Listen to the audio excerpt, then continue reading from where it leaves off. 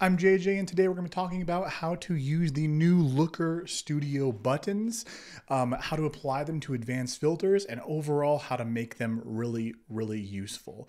So that's what we're going to talk about, and I'm going to show you two examples, possibly two and a half, that are super, super useful for you to apply into your everyday life. So let's just show how we can do that. But first of all, if you have not downloaded the Looker Studio cheat sheet, go do that over on lookerstudio.vip/YouTube. It is super, super sweet. You also join a newsletter that has, I write every single Thursday, lots of great things, cheat sheet, newsletter, what can go wrong. So let's hop into it, folks. So here is a report that we have. You can see how it is basically everything that you'd ever wanted and more. But what we're going to do is we're going to talk about how to do this. So let me just break this down really quickly. So here we have sessions over time. Let's just look at the last 14 days just to make things a little bit bigger here. We then have the number of leads generated up here. We have landing page and we have session source. Okay. So what if we just wanted to highlight a specific domain? So if you see behind me here, there's a lot of different domains here. What we can do is we can click on this button. I'm going to go into view mode and we're going to click on this. Pa-pow. And ta-da, you can see here, we have only the Looker Studio domains. All right, so how do we do that, folks?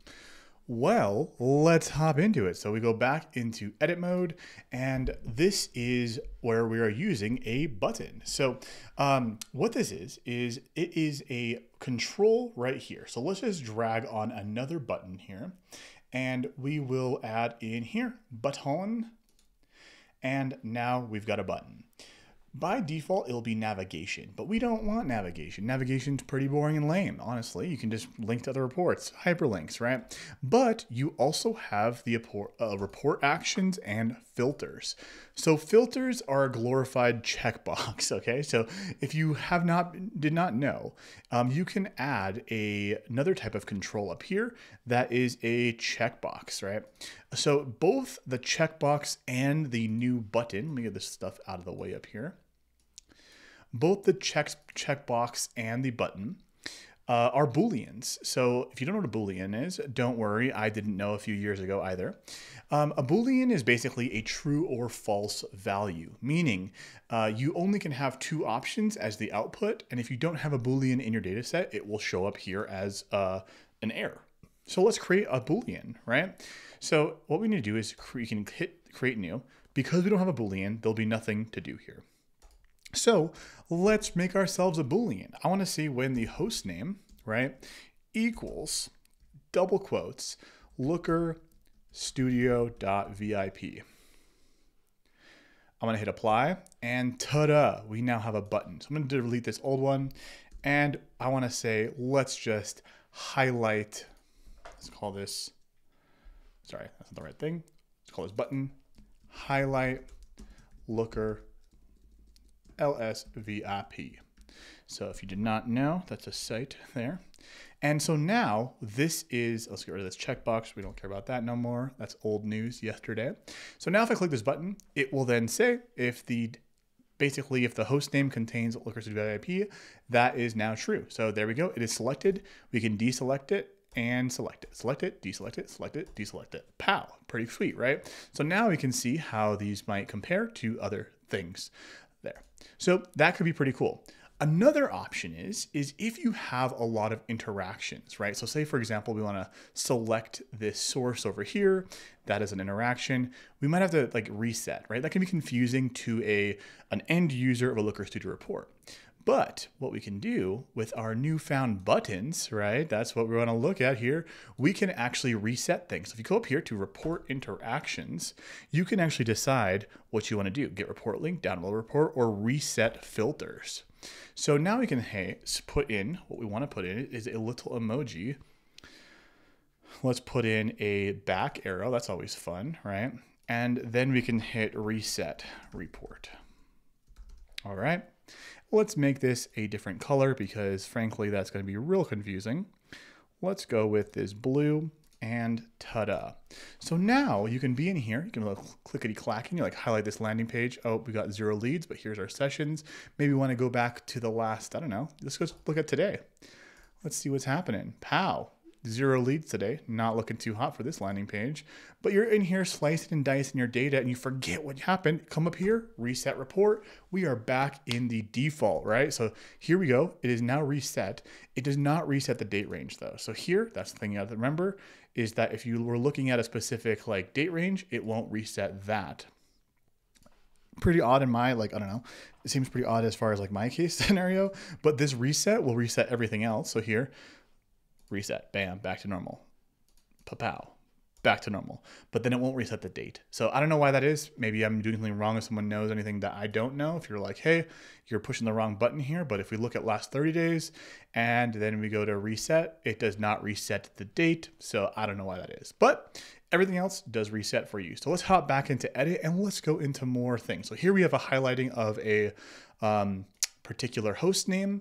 Maybe you wanted to highlight organic, right? So maybe you could just say, hey, we have an organic traffic. So let's just make another one of these buttons right here. Actually, let me show you another reason. So we have Looker Studio VIP. We have another host name called Better Than Data. Let's make another filter here. So here we have better than data.com, right? Option over, get rid of those suckers, pow. You can see here, it's a Boolean. We are off to the races. And so now if you go into view mode, we can have this, which is going to highlight better than data. And we have this that is going to highlight Looker Studio VIP. The problem is what if both of these are selected, right? We've got no data because you can't have both of these being true. So how do we combat that? How do we fix that?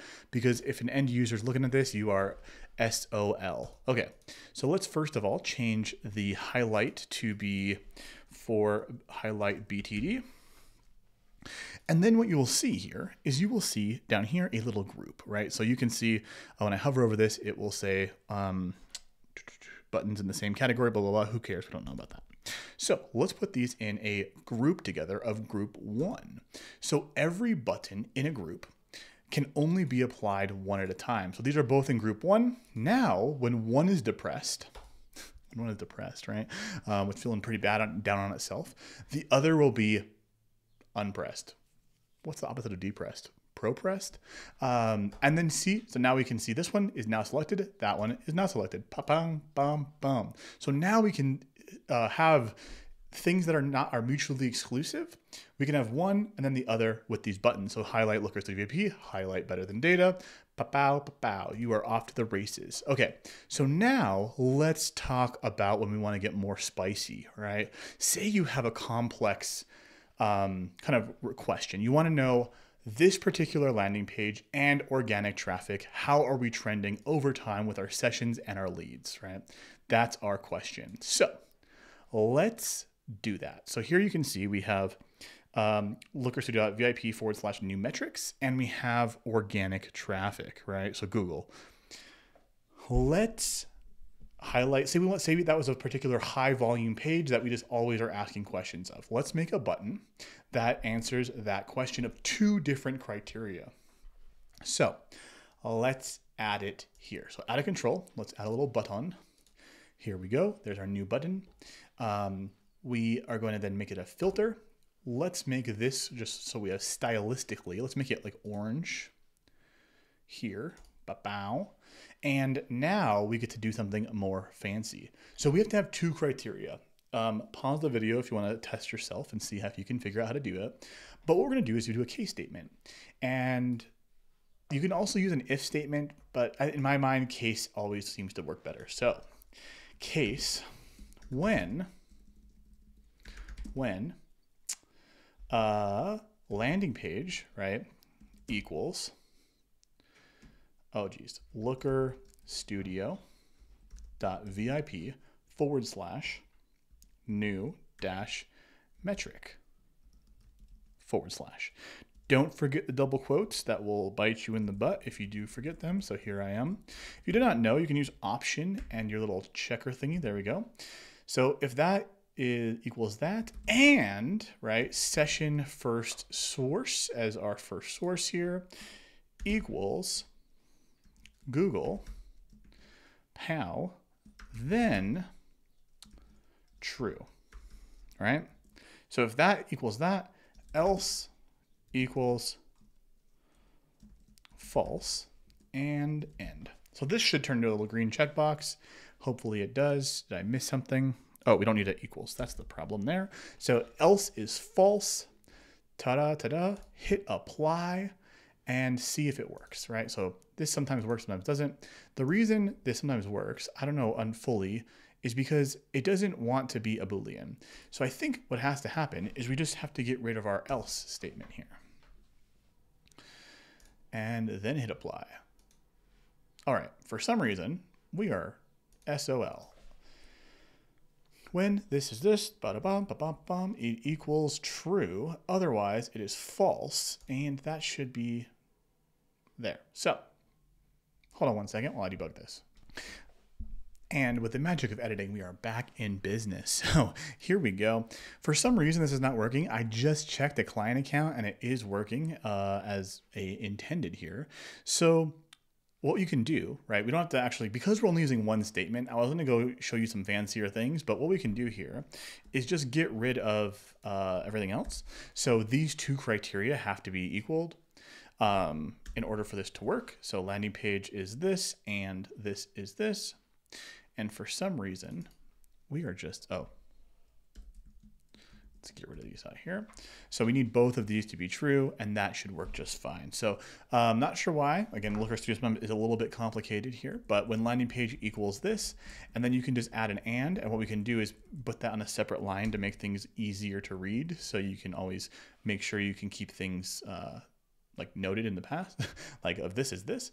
So here we have both the Looker Studio.vip/new metrics, and it has to be the source of Google.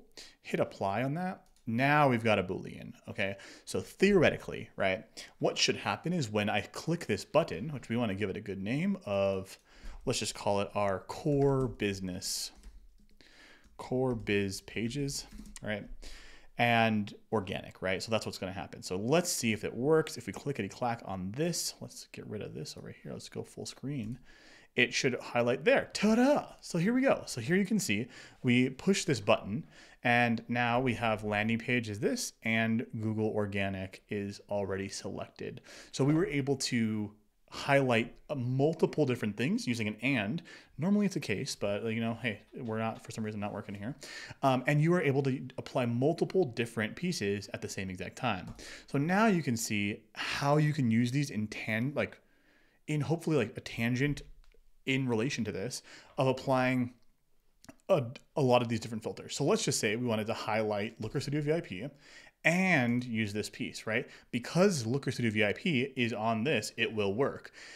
If I click on this one, it will unselect this, but it will not unselect this because they're not in the same group, right? So just keep that in mind, is if you have all of these kind of combinations, you're trying to have selections and pieces here, you then have to figure out how you want to slice that up and make it really intuitive for the end user to use, because when they come up here to reset, ta-da, now we reset all of our buttons. So now let's do one last thing. I just want to show you here because it's really cool. Is since we've got our date range, we've got our highlight here. What we are also able to do is if you want to group things together, you can also do that. So say, for example, you did not have these charts down here. I'm going to leave them here just for the sake of leaving them here. But say you didn't. When I click this button, right, you can see, we have to be in view mode. Click this button. You can see we've got 3 leads. We've got all these sessions over time, and we've got this down here of now it's only showing Google and only showing landing pages. So if you wanted to, right, what you can do is you can actually group these together. So select all of these, hit Command G. Now we are groupity grouped, and you can hit View. And now when I select this, it only applies to these up here. Why is it different? Not 100% sure. I think I might have used a different data source, so that's probably a personal problem. But there we go. So like now you can group these things together. Let's just say we have this, bam, there is our one lead. I think we were on the last 14 days. That's why we had more than one lead, or maybe it was more than that. But you are able to easily like kind of group things. So now this, right, our core business is highlighted. There we go. There's our 3 leads. Highlighting specifically the leads generated, the sessions generated, but it's not affecting everything else.